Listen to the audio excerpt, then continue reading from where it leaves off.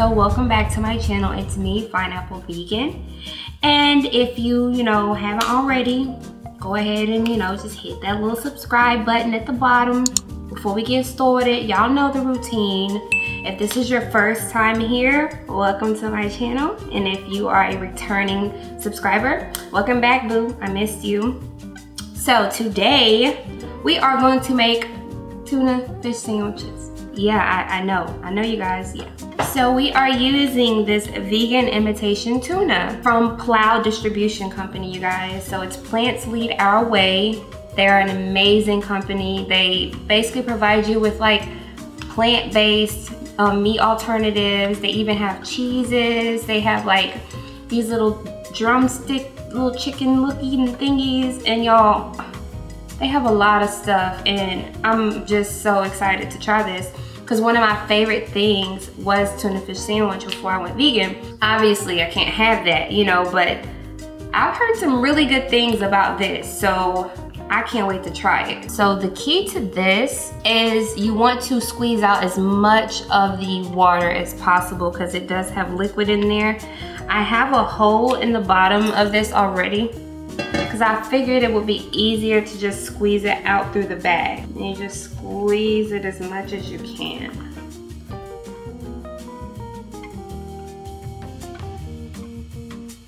I got the majority of the liquid out when I was squeezing it through the package, so now I'm just trying to get the rest of it out by squeezing it in my hands. Y'all, it doesn't have that funky fish smell. You know what I'm talking about when you open up a can of tuna. Look at it, it looks just like tuna. So you get tuna, but you don't have to eat the dead fish.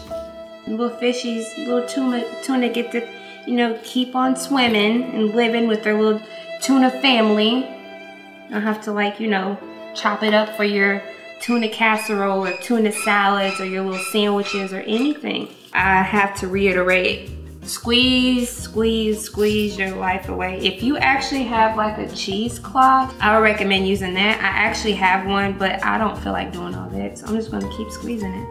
Okay, so now that I got all the extra stuff out of the way, it's time to mix it up. So you basically just make this how you would make regular tuna. In here I have garlic salt, and I have onion powder and a little bit of sugar, animal bone char free sugar, okay?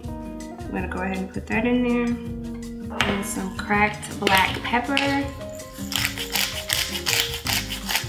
I'm just gonna give it a quick mix while it's still dry.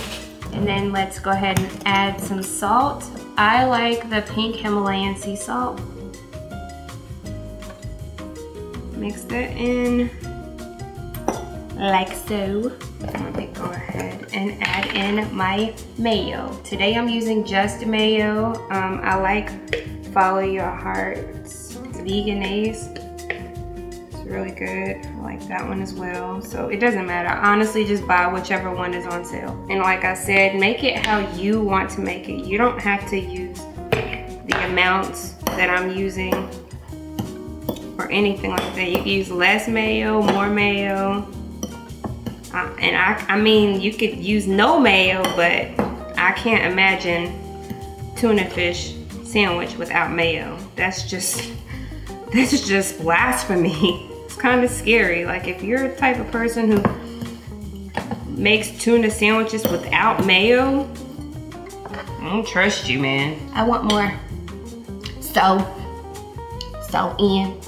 You know what they put on French fries in Holland instead of ketchup? Or what? Mayonnaise? I do what I want. I think I need more black pepper. I haven't tasted it yet, but I can tell. I don't want to taste it till I put everything in it. I wish y'all could hear my stomach. It's growling so hard. Feed me now. So I like to add relish to my tuna. Not a lot, just a little bit. And I can't believe I'm saying this because before I was vegan, I hated onions. But I actually love raw onions now. I think the red onions are my favorite. So I have a little bit, not a lot, and I'm just gonna put it in there as well. I actually think I wanna add some more mayonnaise. So, are you eating it?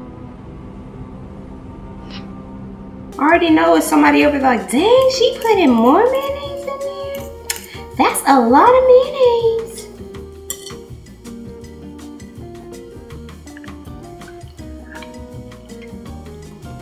This is witchcraft. I'm sorry. What type of sorcery are they up to? Just gonna add a tiny bit of Old Bay.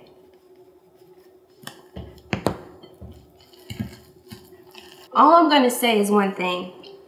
Isaac, I need more of this. Oh my gosh, y'all. It's so good. Add some more cracked black pepper. I'm trying to get it perfect. Cause I'm about to go in. I added a little bit more onion powder and garlic powder, not garlic salt this time. It has enough salt in it. So it's time to build it. I'm not gonna put cheese on it this time. Sometimes I put cheese on my tuna sandwiches and sometimes I don't. It depends on my mood, and I'm not in a cheese mood today. But I am gonna put spinach. Okay, and add that. And no tuna fish sandwich is complete without some potato chips. I love the jalapeno potato chips from Kettle brand. These are vegan, obviously. Look at this. Okay, you guys, now it's time to put it to the test, okay?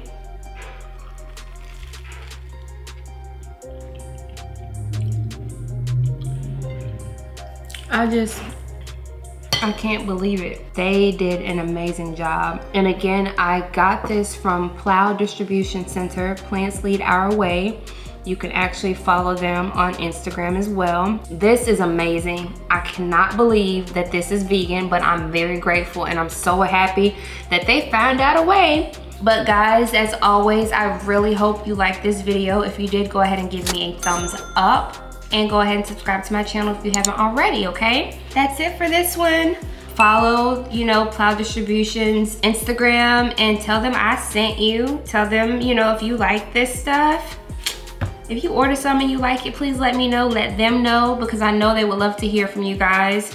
And I would love to hear from you guys. Give it a try, it's amazing. I cannot believe it's vegan, but indeed it is. So guys, stay tuned for my next video. And I love you guys. Welcome to Costco, I love you. Welcome to Costco, I love you. Welcome to Costco.